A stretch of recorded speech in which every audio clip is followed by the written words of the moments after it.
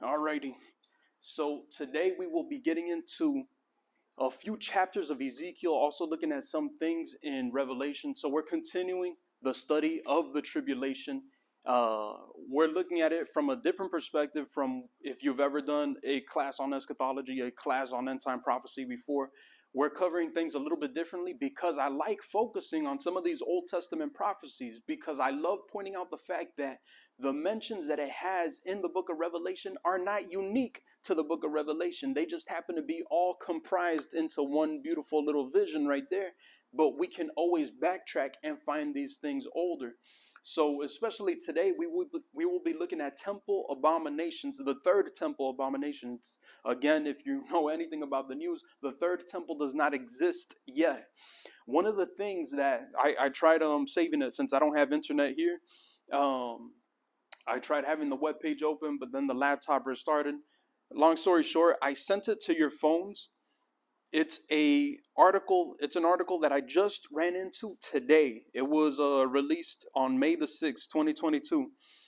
This is a Jewish publication, Israel 365. It's titled, Jews Begin Building Third Temple on Israel Independence Day. Now, it's a little provocative, that title. They're not necessarily building it like this per se.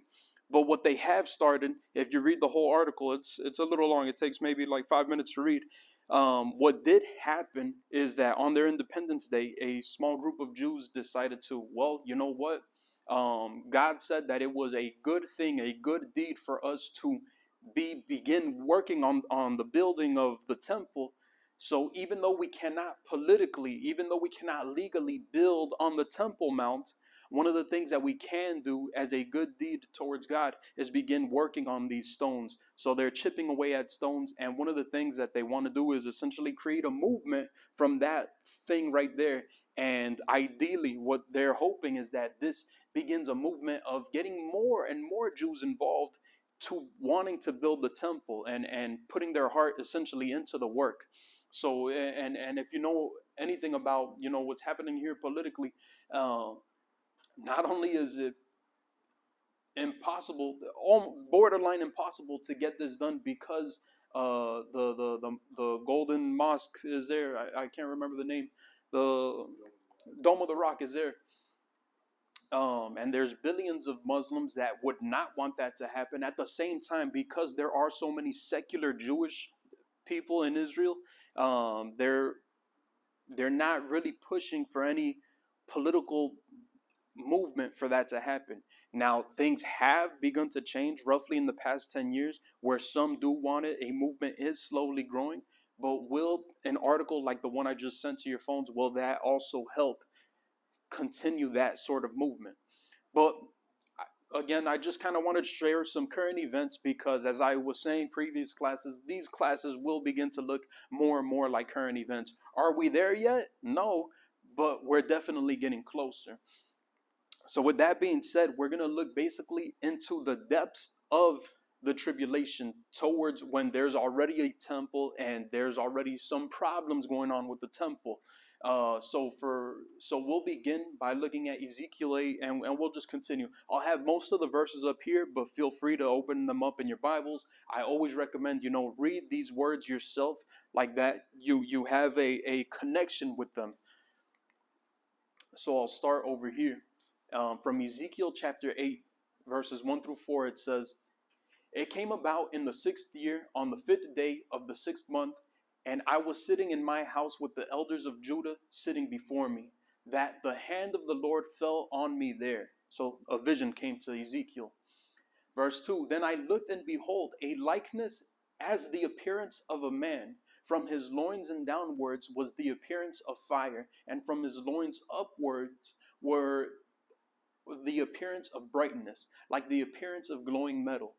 Verse 3, He stretched out the form of a hand and caught me by a lock of my head, and the Spirit lifted me up between the earth and heaven, and brought me in the visions of God to Jerusalem, to the entrance of the north gate of the inner court, where the seat of the idol of jealousy, which provokes to jealousy, was located. And behold, the glory of God of Israel was there, like the appearance which I saw in the plain. So to summarize this really quick, he's before some elders, but then God's Spirit kind of picks him up, takes him up by the hair, and while he's taking him in between heaven and earth, now he's showing him a vision. Uh, Although the vision is occurring there, the vision that he's seeing is pertains to what will occur on earth. He is seeing now the temple. So what does he see? The north gate of the inner court. When he says that, he's not talking about a palace, he's talking about the temple of Israel, where the seat of the idol of jealousy. Do we know of any idol that pertains to the tribulation? First off, historically, there's only one idol, false idol, that has been in the temple, but that was not erected by the Jews. That was erected by Antioch Epiphanes IV, which led to the whole Hanukkah and all that stuff. But that was not one that they decided to put up there. That was one that he declared. So again, if we're speaking of an idol of jealousy, we're speaking of, we're starting to think of the tribulation. We're starting to think of that false idol of the antichrist and all that stuff, which provokes jealousy, where it was located, and behold, the glory of God of Israel was there. So all that stuff. Let's continue verses 5-6. Then he said to me, Son of man, raise your eyes towards the north. So I raised my eyes towards the north, and behold, to the north of the altar gate was the idol of jealousy at the entrance. So at the entrance of a particular gate, that's where that idol is. And he said to me, Son of man, do you see what they are doing? The great abominations which this house of Israel are committing here, so that I would be far from my sanctuary. So God is saying, because of what they're doing with that idol, it is causing me, the God speaking, to be far from my sanctuary, that his presence has left the temple. That is how angry he is with the people of Israel. But yet you will see still greater abominations. So something is going on. Again, so when we're reading Bible prophecy, it never tells us this pertains to the tribulation, this pertains to the church, you got to look at the context clues. Again, speaking of the context clues, we're speaking of a temple. So it couldn't have been any time these past 2,000 years because there was no temple. We're also speaking of an idol in the temple. That could have only have occurred one other time, which was during Antioch Epiphanes, when he erected an idol. But that doesn't really apply because it is them that are committing them. It is the elders that are committing this sin. So the only time, prophetically speaking, thinking of the context clues and trying to put it into a timeline, it has to be in the tribulation. So to already put your frame in mind, we're looking at Ezekiel 8, yet we're looking at the tribulation. Again, it is not unique only to see the tribulation in Revelation. You can find it all throughout the Old Testament, all throughout the Bible. So let's continue reading Ezekiel. Okay, so then he brought me to the entrance of the court, and when I looked, behold, a hole in the wall. And he said to me, Son of man, now dig through the wall. So I dug through the wall, and behold, an entrance. So there's a temple. He's in the temple. He sees a small hole, and there's a hidden entrance, an entrance that should not be there. He digs through and said, Go in and see the wicked abominations that they are committing here. So I entered and looked, and behold, every form of creeping thing and beasts and detestable things with all the idols of the house of Israel were carved all around. So imagine that in the midst of the third temple, of the temple of God, there's now this hidden area where all these blasphemies are occurring, blasphemies against God.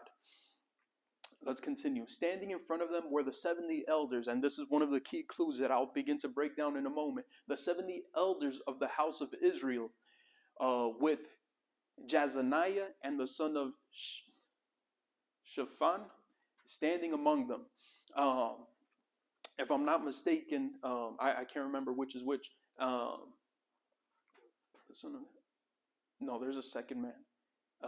Oh, there you go. Never mind. The 70 elders is one group of people, and Jazaniah is the high priest. Historically speaking, he is the high priest. Now, because we're looking at prophecy, will it be Jazaniah or will it be the high priest? For the sake of the vision, it could have been Jezaniah just so that he understands it as the high priest. But for the sake of the prophecy, I do not believe it'll be Jezaniah. But let's continue. was standing among them, each man with his censer in his hand and the fragrance of the cloud of incense rising. These are all temple instruments. Verse 12, then he said to me, Son of man, do you see what the elders of the house of Israel are committing in the dark, each man in the room of his carved images? For they said, the Lord does not see us. The Lord has forsaken the land. Also, let's ponder on that really quick. What would cause these religious Jews in the temple of God to say that God has forsaken the land? So again, if we are speaking of the tribulation, could it possibly be but now we have the false Messiah, their Messiah, and we have the third temple, yet there's not peace on earth. There's calamities and destructions that are occurring, as we see from the book of Revelation, all these calamities that need to occur. And is that why they declare, for God has forsaken the land? Are they so in a scramble and loss of faith, similar to what happened when Moses was up with God and the Israelites created a golden calf? Is this now the elders scrambling and also just clinging on to false gods? It's speculation, but one of the possibilities of what's going on in their minds. Just I really want to paint a picture of what's happening essentially during the tribulation. So the Lord has forsaken the land. And he said to me, yet you will still see greater abominations than what they are occurring, that which they are committing. So we're already in this hidden area and we're seeing some bad things. Now, I'm going to argue that this hole in the wall exists today. It is the chamber of hewn stone, which is something that was important. It's where the 70 elders sit. And this area exists right now. Where do you guys think this is? This is under the Temple Mount of Israel. Why do they have an underground synagogue? Is that an actual picture of it? Yeah, this is an actual picture of it, not a rendering or anything. Look up underground synagogue or chamber of hewn stone or anything like that. And it exists today, and there's currently excavations happening to continue to make this bigger. So this is where the 70 elders sit. At the back here, there's more seating. This is for the students. The one thing that I don't see is a seat for the high priest, but they do have this very large pomegranate that seems to be made out of gold. Although synagogues typically have a pomegranate, I've never seen one that large, me personally. Some have argued this kind of looks like the sun, and it kind of looks like they're worshiping the sun. I don't know if I could go too far with that. But that's what some people have said. But so is the Temple Mount or the Dome of the Rock, or whole bound? So, have you ever been to Israel? Okay, so imagine you're at the Wailing Wall. Yeah. So that's the Jewish side. Imagine you're getting closer to the Wailing Wall. I'm not 1,000% sure what the entrance is, because I remember finding out about this after I left. But imagine you're super close to the wall. I believe that there is some kind of entrance towards the left side, but it's very large, if I'm not mistaken. Like, this is not just one section. There's also a grand hall. There's a lot of things that are underground. And even so, I've never been to this specific spot, but I have been underground, like in the ancient city of David, things like that, and different tombs. And I was easily walking with my friend underground for at least an hour. And these tunnels and everything, and there's still things that need to be excavated. A lot of things that Palestinians are preventing them from excavating, because every time that they excavate, they find Second Temple coins, Second Temple little things proving that belongs to the Jews, essentially. But thinking back of Ezekiel 8, they're at the temple. Ezekiel digs through, goes underground essentially through some dirt and stuff like that, and he finds more things happening. And who's with them? The 70 elders. What exists today? Underground, where the 70 elders sit. Right now, I can't say that there's abominations, because also I don't know how to read Hebrew. I don't know what it says on those things. I would assume it's clean for now. But what Ezekiel argues is that one day in his vision, it will be full of idolatry. So that's just something to keep in mind.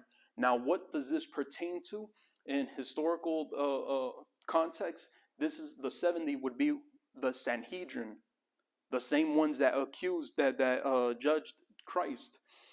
So the Jewish high court of justice consisted of 71 men, 70 being the elders and the one being the high priest. That would have been Jazaniah that we read in Ezekiel chapter 8, and led by the high priest. The council could decide almost any fate of its people except the death penalty.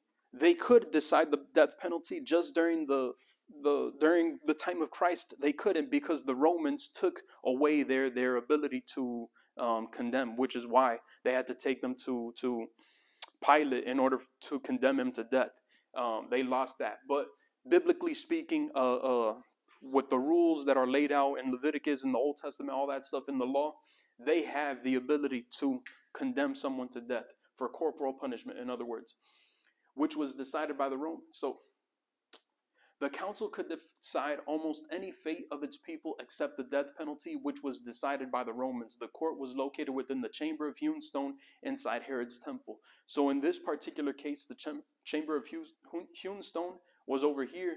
But from what we're seeing nowadays, what exists today is that this happens to be underground, which more closely resembles what Ezekiel was seeing in Ezekiel chapter 8. So let's continue to look at other stuff. So there's more to Ezekiel chapter 8. Then he brought me to the entrance of the gate of the Lord's house, which was towards the north. And behold, women were sitting there weeping for Tammuz. Tammuz is a god of fertility, if I'm not mistaken, and the women are crying out for him. He said to me, do you see this, son of man? Yet you will still see greater abominations than these. So I kind of wanted to give you, again, this is a second temple layout, but you can, the third temple will roughly look like this. Maybe some things changed here and there. But check this out. Towards the north. He brought me to the entrance of the gate of the Lord's house, which was towards the north, and behold, women. So the context clues being the north gate and where women are sitting. So again, based on this layout, I would assume it would be the court of women, and this is east, so this would be north. There's several gates in the north. I would guess, it's probably this gate or that gate, the women's gate or that one. That's probably what he's saying, that around here, the women are crying for another god. Imagine. Still you will see worse things. Then he brought me to the inner court. So the inner court would be this section. The inner court of the Lord's house, and behold, at the entrance of the temple, so around here, this entrance of the temple, the Holy of Holies, in other words, between the porch and the altar. So I would assume that the porch is this and the altar is this, the brazen altar, where sacrifices is cast. By the way, brazen altar, bronze altar. Bronze symbolically is reminiscent of sin. So whenever you see that Christ's legs are bronze, highlighting the fact that he died for our sins, like all these, I guess, idioms and symbols of material, they're consistent also. That brazen altar, it's for sin offering. But whatever. What do we see here in Ezekiel 8? And behold, at the entrance of the temple of the Lord, between the porch and the altar, there were about 25 men with their backs to the temple, so looking this way, and with their backs to the temple of the Lord and their faces towards the east, and they were prostrating themselves eastward towards the sun. And he said to me, do you see this, son of man? They have their backs towards the Holy of Holies. Do you see the son of man? Is it too light of a thing for the house of Judah to commit the abominations which have been committed here, that they have filled the land with violence? Okay, we're going to talk about that also. That they, the Jews, have filled the land with violence? Let's think about that. We'll talk about that in a moment. And provoked me repeatedly. For behold, they are putting the twig to their nose. That's I guess an idiom to kind of say, like, they're putting the twig right here, like for God to go bah, and basically it's like saying, oh, I'm putting the nail to my head kind of thing, and you're just gonna hammer it through. So he's like, they're provoking me. They're putting the twig right there just for me to hit them. Therefore I indeed will deal in wrath. My eye will have no pity, nor will I spare. And though they cry in my ears with a loud voice, yet I will not listen to them. So I'm not sure when else I cover it, so I'll mention it now, that they have filled the land with violence. It seems from these context clues that we get, and I do believe that we see it again, that it is the Jews also in Israel that are killing others. The assumption is that when the Antichrist comes about, and the Jews that adhere to that Antichrist, and when the Antichrist says kill those who do not believe, that they will go out and do God's work, killing others. Yet that is in fact angering God. Because I always love researching this stuff and seeing any kind of latest news. About a year ago, I ran into this YouTube channel called, it's run by a Jew, a religious Jew, called We Want Moshiach Now. I was so happy because I was like, this guy is giving me gold. He has no idea what he's sharing. Usually they keep hush hush about these things, but after a few months or weeks, the channel was deleted. But whatever, they were talking about, similar to that video that I shared with you, that they gave a candidate for a Messiah. Not saying that he's the Messiah, but gave a candidate. In that same channel, he shared a video of a Jewish prophet saying that when the Messiah comes, the false Messiah, the Antichrist, that if you do not believe, if you do not bow down and all that stuff, you will be killed. I'm like, that sounds exactly straight from the pages of Revelation. To those who not bow down to the Antichrist, they're going to be killed. Because again, in their mind, the Messiah needs to be king, which, yes, we believe that Jesus will be king. Every knee and tongue shall confess that he is Lord. But they may even do it by force of human power and not by God. So again, just these ideas, they continue throughout the Bible. So let's continue reading. So the Lord's wrath again. Now going into Ezekiel 9, even though it's technically a different chapter, do be aware it's the same vision. So sometimes these chapters, they might throw us off. Sometimes these verses, they might throw us off. A lot of times they're helpful, but do be aware it's the same vision. So starting from verse 1, then he cried out in my hearing with a loud voice, saying, draw near, O executioners of the city, each with his destroying weapon in his hand. So now God is calling on his executioners. They're going to execute individuals in the city. Verse 2, behold, 6 men came from the directions of the upper gate, which faces the north. So I'm not sure exactly what gate, but this would be the north. So somewhere by here, I would assume. Each with his shattering weapon in his hand, and among them was a certain man clothed in linen, with a writing case at his loins.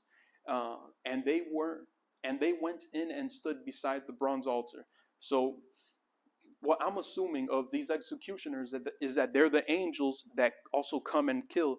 And there's a passage of time.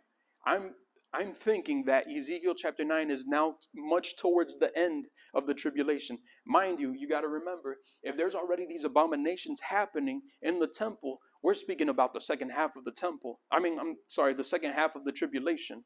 So you got to remember that. But now getting into Ezekiel chapter 9, it seems to be even the later half of that second half. Because now it's the judgment coming to these individuals. And we're going to look at some verses in Revelation to also kind of put them in context, since we are a lot of times more familiar with those verses in Revelation. Destroying weapon in each hand. I find it interesting that there is a man clothed in linen with a writing case at his loins, almost like a little stenographer, almost, if you want to think about it. I'm not sure if that is Christ or just an angel. I don't know. But with the writing case, I'm not 100% sure, but probably that writing case is writing down everything. Like if they're not in the book of life, writing down everything that person did wrong, like keeping an account, so that the executioners know who to go ahead and destroy, essentially, so that they're essentially working together. So God is preparing. There's been all this abominations happening in the third temple. Speaking future-wise, there will occur all these things. And then this is now God beginning to clean house, bringing in his executioners, bringing in his people that are ready to kill, essentially. And what do we see in Ezekiel chapter 9? A seal to protect. So then the glory of the Lord of Israel, this is the same chapter that we're reading, just verse 3. Then the glory of the God of Israel went up from the cherub. So up from the cherub, that would be from the Holy of Holies at the center where the Ark of the Covenant is. That's where the cherubim are, on which it had been, to the threshold of the temple. And he called the man clothed in linen, at whose loins was the writing case. The Lord said to him, go through the midst of the city, even through the midst of Jerusalem, and put a mark on the foreheads of the men who sigh being like not happy about what's going on, and groan all over the abominations which are being committed in its midst. So essentially, put a sign on their foreheads to protect those that don't agree with these abominations. Isn't that what happens in Revelation chapter 7? So check this out. Then I saw 4 angels standing at the 4 corners of the earth, holding back the 4 winds of the earth, so that no wind could be blown on the earth or on the sea or on any tree. And I saw another angel ascending from the rising of the sun, having the seal of the living God. And he cried out with a loud voice to the 4 angels to whom it was granted to harm the earth and the sea, saying, do not harm the earth or the sea or the trees until we have sealed the bondservants of our God on their foreheads. So same idea. We're going to seal people. And I heard the number of those who were sealed, 144,000, sealed from every tribe of the sons of Israel. So again, these things that we're seeing here, they seem to specifically pertain to what is going on in Israel, in Jerusalem. That these executioners are for the city. Not that they're going to come to Concord, these executioners, and also start executing things. This is pertinent to Jerusalem, pertinent to that city right there. So how many are sealed? So if you combine both of the bits of the information, how many are sealed? 144,000. Who though? Jews. Why is that happening? Because they don't agree with the abominations that are going on.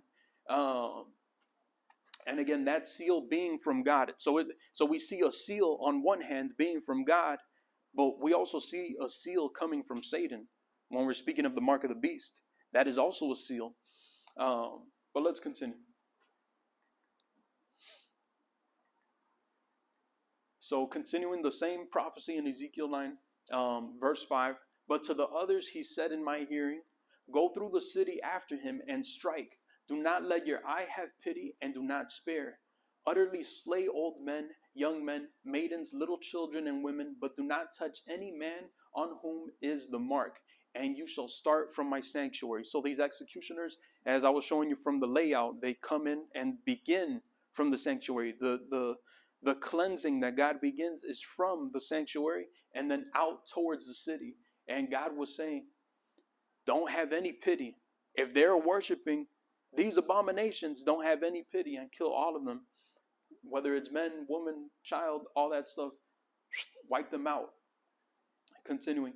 So they started with the elders who were before the temple. Then he said to them, defile the temple and fill the courts with the slain. Defile in the sense that there will be dead bodies in the temple. Go out. Thus they went out and struck down the people of the city. As they were striking the people, and I alone was left, I fell on my face and cried out, saying, alas, Lord God, are you destroying the whole remnant of Israel by pouring out your wrath on Jerusalem? So there was a fear from Ezekiel, thinking that everyone's going to die. So that's sad if you think about it. How many, speaking of the tribulation, how many will worship the antichrist? It seems to be a lot. But always, if we look at biblical history, there's always a remnant. What did Elijah cry about? For God, I am the only one. I'm the only one left. No, you're not, buddy. No, you're not. There's 3,000 left or something like that. But there's a number left. And the same idea is occurring here. There's a lot that are pruned, cut off from the branch, from the vine. But still there's a remnant left. Now we see this execution also pertains to what we see in Revelation chapter 14. That same wrath occurs here in Revelation chapter 14. So let's start from verse 9 of Revelation chapter 14. Then another angel, a third one, followed them, saying with a loud voice, if anyone worships the beast and his image and receives a mark on his forehead or his hand, he will also drink from the wine of the wrath of God, which is mixed in full strength in the cup of his anger, and he will be tormented with fire and brimstone in the presence of the holy angels and in the presence of the Lamb. So, how do you avoid being judged? How do you avoid this judgment? Sighing, groaning, hating the abominations that are happening. Again, speaking of Jerusalem, and also having that seal that protects you. I also do want to point out, there are those, speaking back on the violence that the Israelites caused, there are those that died and they were not sealed, but they didn't die by the hands of God. They died by the hands of Jews. You get me? You know what I'm coming from? But whatever, there was another thing I wanted to bring up. I'm kind of rewinding back a little bit, but looking at Revelation 7 and Ezekiel chapter 9, speaking of the seal that occurs, if you were to only look at one, it gives you only a small view. If you look at both, it gives you a better view. The same thing that we do with all prophecy. We shouldn't base our knowledge on a prophecy just from one verse, and doctrine always comes from many verses, at least two witnesses. When you combine both, you get a better understanding. If you were to just look at Ezekiel 9, you might think that the sealing of the good people, of the 144,000, happens towards the end, the very, very, very end of the tribulation. But when you put it into context of Revelation chapter 7, you get an understanding it's actually happening before the beginning of the tribulation. It just so happens to mention them at that point in Ezekiel chapter 9 because it is relevant at that point. Verse 11. And the smoke of their torment goes up forever and ever. They have no rest day and night. Those who worship the beast in his image and whoever receives the mark of his name. Here in the perseverance of the saints who keep the commandments of God and their faith in Jesus. And I heard a voice in heaven saying, write, blessed are the dead who die in the Lord from now on. Yes, says the Spirit, so that they may rest from their labors, for their deeds follow with them. Then I looked and behold, a white cloud. Sitting on the cloud was one like the Son of Man, having a gold crown on his head and a sharp sickle in his hand. And another angel came out of the temple, crying out with a loud voice to him who sat on the cloud, put your sickle and reap, for the hour to reap has come, because the harvest of the earth is ripe. Then he who sat on the cloud swung the sickle over the earth, and the earth was reaped. And another angel came out from the temple which is in heaven, and he also had a sharp sickle. Then another angel who has the power over fire came out from the altar, and he called with a loud voice to him who had the sharp sickle, saying, put in your sharp sickle and gather the clusters of the vines of the earth, because her grapes are ripe. So the angel swung his sickle over the earth and gathered the clusters from the vine of the earth and threw them into the great winepress of the wrath of God. And the winepress was trodden outside the city. The blood came out from the winepress up to the horses' bridle, for a distance of 200 miles. So that's a lot of dead people. Let's reflect back on what we just read, just looking at some of the generalities. So similar to Ezekiel, if you're with God, you have a seal that protects you. If you're not with God, you have another seal that does not pertain to God.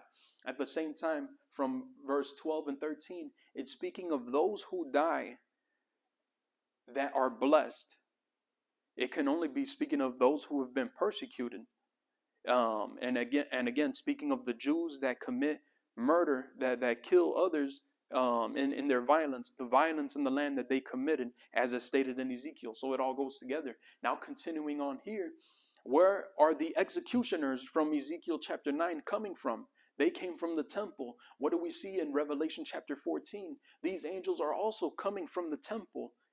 These executioners, in other words, are coming from the temple, and then they're swinging their sickle. one of the extra clues that we get from reading Revelation is that not only do they start in the city, but they apparently do it to the whole earth. So we get more context now. The clusters over the earth, and the earth was reaped. Now, mind you, a lot of times we think of wine and we might think of the church, we might think of the goodness and the reaping of the goodness, but this is the reaping of the wrath of God. And that's that last part right here. Threw them into the great winepress of the wrath of God. So being reaped in this portion is not in the positive, it is in the negative.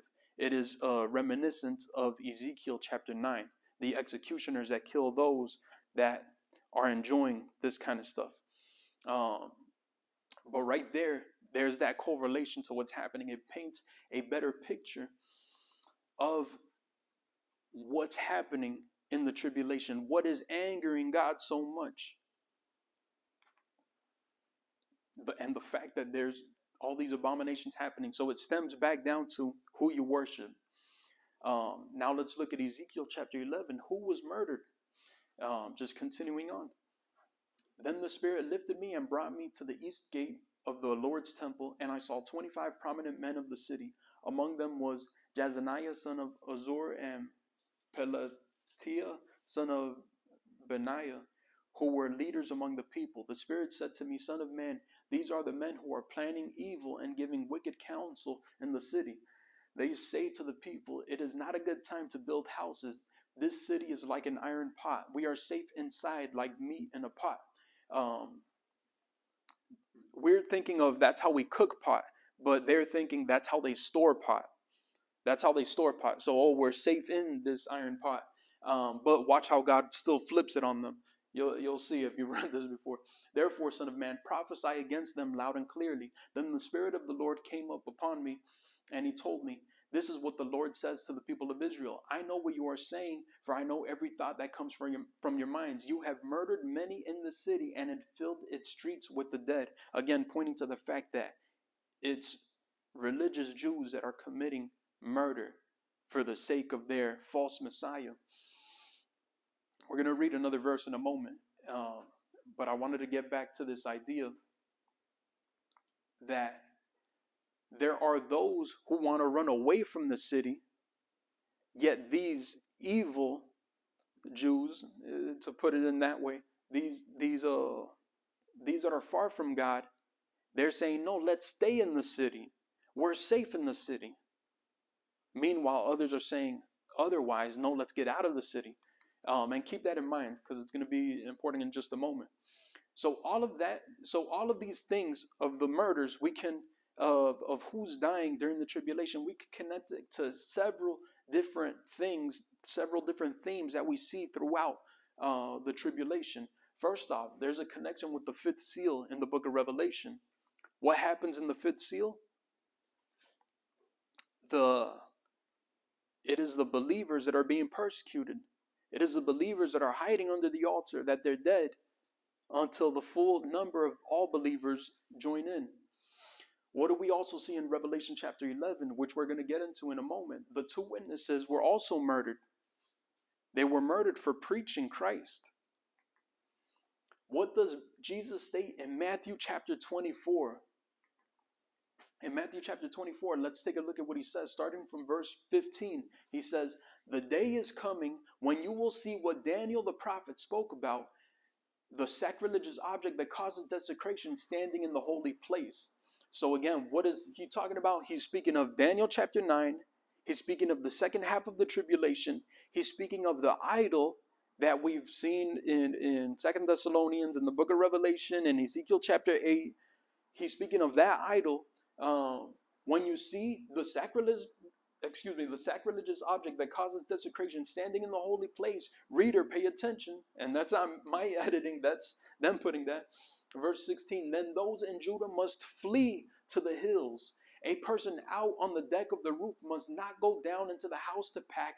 A person out in the field must not return even to get a coat. How terrible will it be for pregnant women and for nursing mothers in those days? And pray that your flight not be in winter or on the Sabbath, for there will be greater anguish than any at any time since the world began, and it will never be so great again. In fact, unless the time of calamity is shortened, not a single person will survive, but it will be shortened for the sake of God's chosen ones. So what do they say in Ezekiel chapter 11?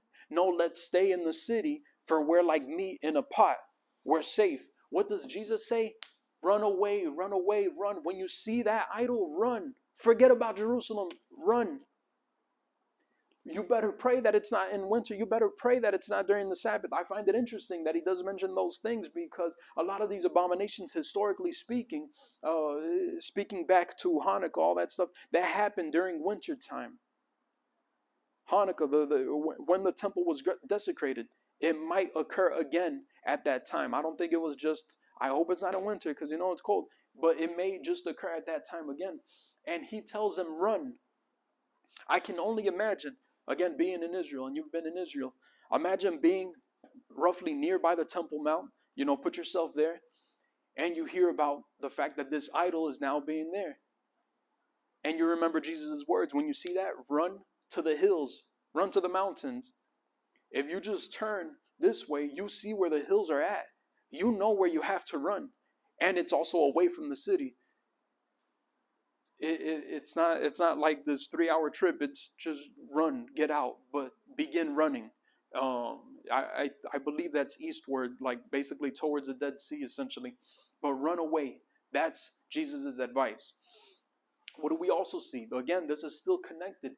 Revelation chapter 12, what do we see with the dragon? The dragon first tried attacking the woman. He couldn't attack the woman. Then he began attacking the children of the woman, those who believe in Christ. Eventually, what we see in Revelation chapter 17 is that the dragon does get the woman. She's found in the wilderness, except now the woman is riding the beast. But before that, that attacking, again, reminiscent of the murders that will be occurring. Revelation 13, the same idea. Those who do not worship that false idol and do not receive the mark of the beast, they will not be allowed to do a lot of things. And they will die because of that. So all these ideas are connected. Again, when we're speaking of the tribulation, we're speaking of religious matters that are occurring, that are affecting the world, that is angering God to the point of doing all these things. We'll take a pause here, take a few minutes, and then we'll just finish off with the two witnesses. That shouldn't take too long.